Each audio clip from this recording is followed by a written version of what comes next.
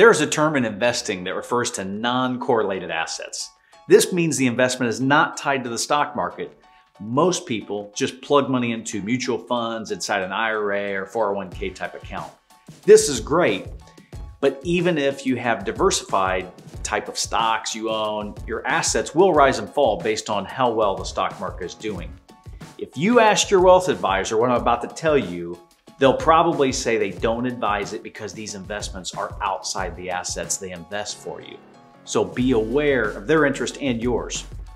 I like a little bit more diversity. So I will talk about a few assets you're not aware of, and maybe some that you are aware of, but haven't yet invested in. First, if you own real estate or business, these will not necessarily be tied to the rise and fall of the stock market, and they can provide a hedge from your stock assets.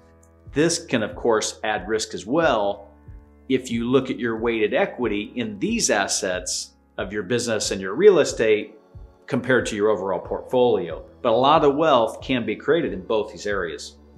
Another investment is known as whole life insurance that earns more of a modest investment return, more like 5 to 7% annually. While investing in stocks and bonds, the investment returns are not as volatile up and down as the stock market. The policy cash value and death benefit can also grow over time with the potential to be paid tax-free to the beneficiary if it's structured correctly. You should consult a trusted advisor, both agent and estate planner, which I can recommend if you want more information. There are also life settlements. These are investments in other people's life insurance policies. Sometimes people will own various types of life insurance policies and want to sell their policy for cash for a myriad of reasons.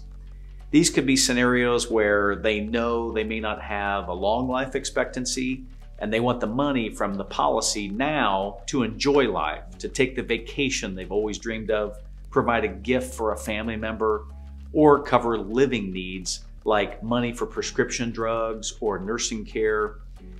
These provide an opportunity for both the insured to liquidate the value early and for investors to provide capital for a return on investment. A word of caution, these are not liquid investments that you can sell. You typically would not want to buy one policy, but usually buy a small portion of a group of policies in a fund for diversification. Once again, you should consult a trusted advisor that specializes in this space. I can recommend someone to you if you'd like more information. Whether you're working for someone else or if you're self-employed, you can invest in these types of non-correlated assets, giving you more flexibility and diversity in the assets you own.